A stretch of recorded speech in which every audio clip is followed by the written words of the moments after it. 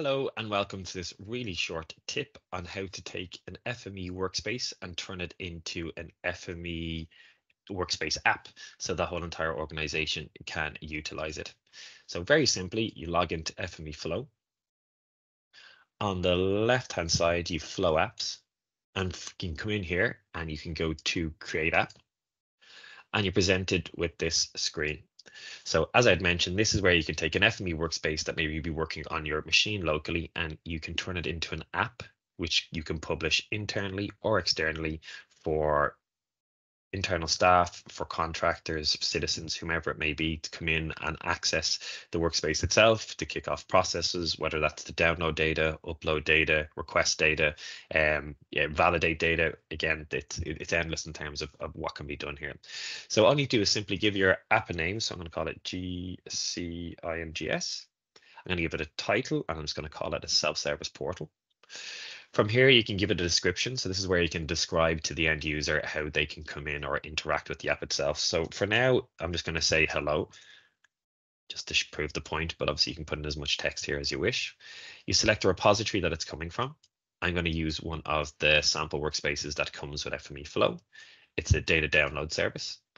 You can set the workspace itself to expire. So if it's for a temporary project or for a third party or a contractor that maybe needs access to data for a short amount of time, again, you can set it to expire. You can also add in other authentication. So again, you can set them up through either Active Directory, or you can set them up as a special group, so they'll be prompted or challenged to put in a username and password in order to use the app itself. Down here is you have your parameters or your published parameters from the workspace.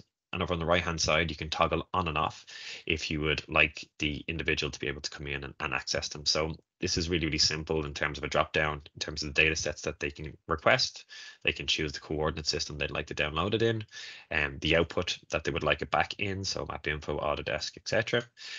You also have these preset parameters, which I'm going to toggle off because I don't want the end user to see them, for example. I can just toggle them off. And then finally, customization. So again, you can brand the app. So this is where you can give it an icon. So I'm going to do that now. So I'm going to brand it IMGS, obviously. So browser icon, IMGS icon. I'm just going to save there. I'm going to put across a nice IMGS banner at the top. I can also have further text. So I said hello at the top. So I'm going to say goodbye here. Say goodbye. And then I'm also going to put in another banner.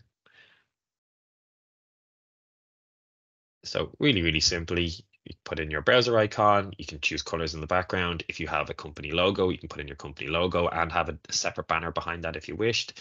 Again, some further text, like for example, if you need support using this portal, or it's only up between the hours of 9 and 5, whatever you wish.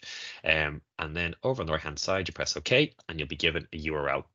So this URL can be published internally on your intranet, or it can be published publicly if needs be. And from there, you can just click on it, and here you go. So I've taken an FME workspace and I've turned it into a workspace app, so that business users or people without, for instance, IT or GIS skills can come in here and be able to request data or interact in some shape or form. So this is the banner that I uploaded. You also see the browser icon has updated up here in the top left-hand corner.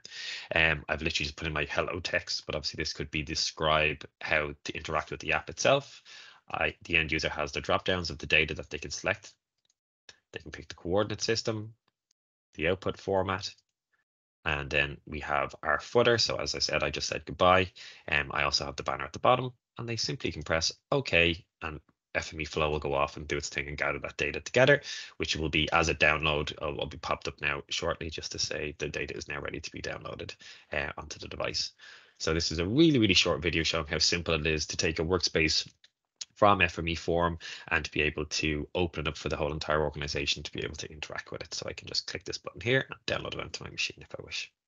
Please stay tuned for more quick tips from IMGS.